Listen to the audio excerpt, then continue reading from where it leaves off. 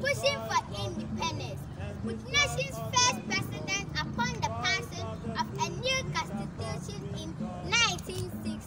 Dr. Kwame Nkrumah spent 12 years abroad acquiring an education and organizing before returning to his home country, founding a political party and leading the independence movement. Nkrumah put socialistic policy in place during his time in office, and he undertook many big national projects to strengthen the economy and educational system. Many people in Ghana watch parade, listening to speeches, and remember Nkrumah's positive achievements every 21st September.